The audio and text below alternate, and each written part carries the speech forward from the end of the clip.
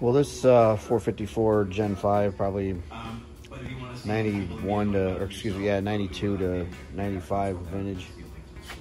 It's really had a hard life. Look at the grooves in the #2 main journal there.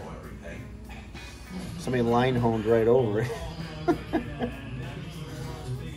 So you can see where that's never been touching.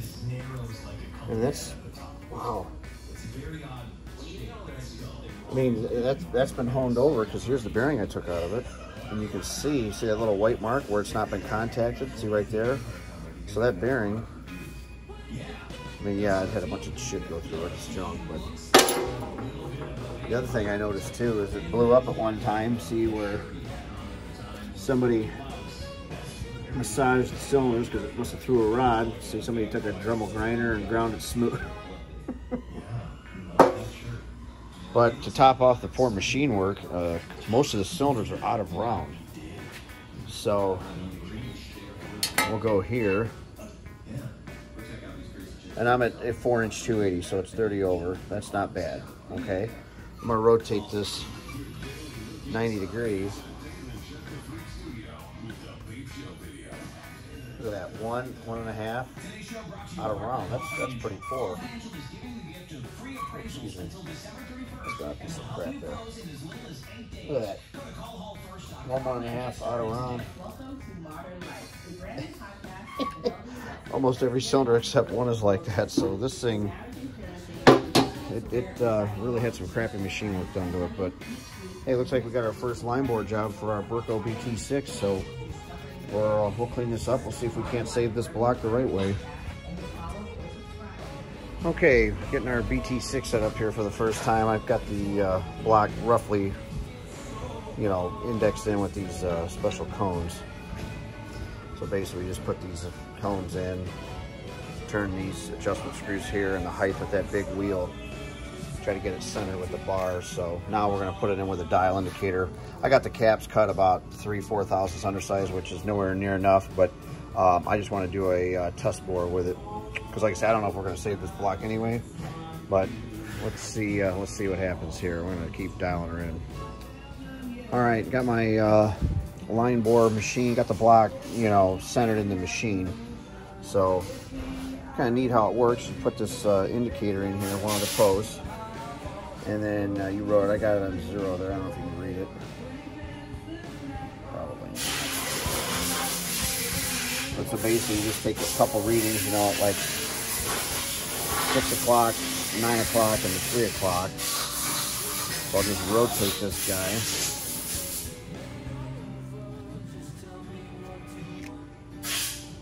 About there, and then use about a 1/2 thou, which is nothing. I'll rotate the other way.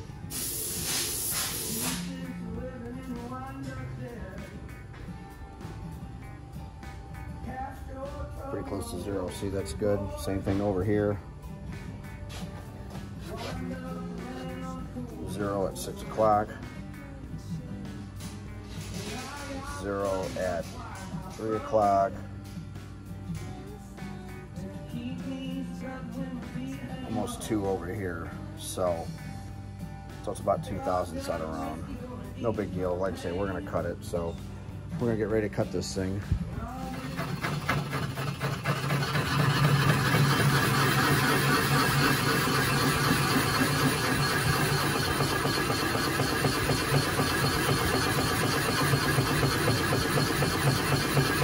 Cutting away. And a little big block, see if we can save her.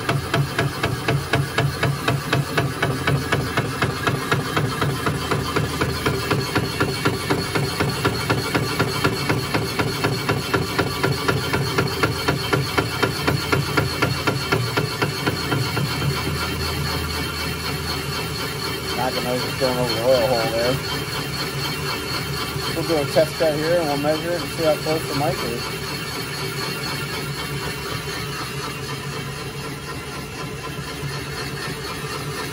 So it works pretty slick.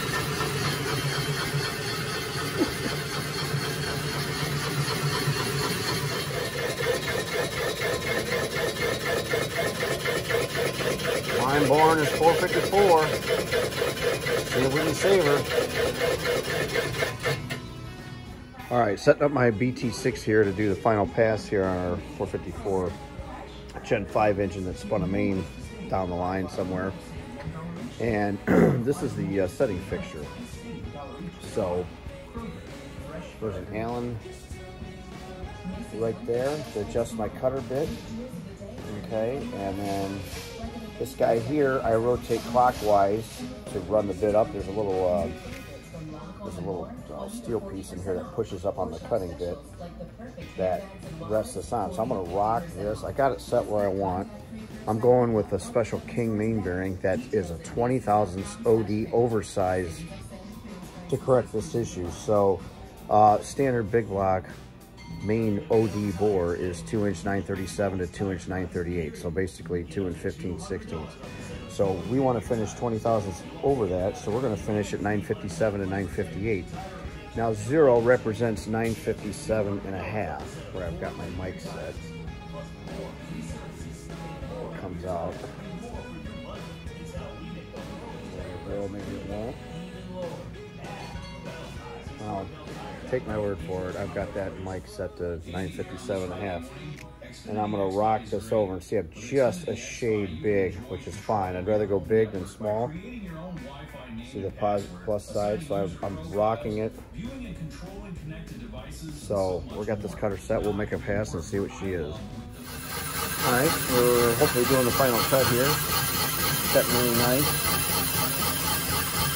So if I've got my mic and everything set right, it should be 2" 937 and a half to 2" 938.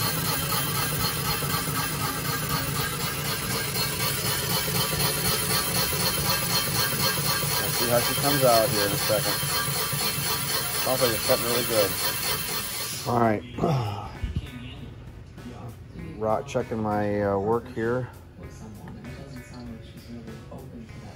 And I've got the 0 representing 937 and a half, so right dead nuts. There's a glare. Looks like I'm right there at 938,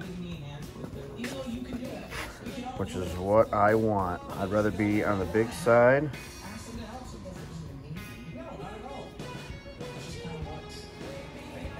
Like that's perfect. Check make sure it's not out of round. Yep, perfect. All right, that's what I want. We're right there. So we'll go ahead and cut the other 4 journals and we should be good to go. All right, I line honed the finish here on our 7.4 Gen 5 job, and we took it right to 938, so right to the big end of the spec, which bigger is always better. It came out really, really nice. So we will, now we got to bore it 40 over.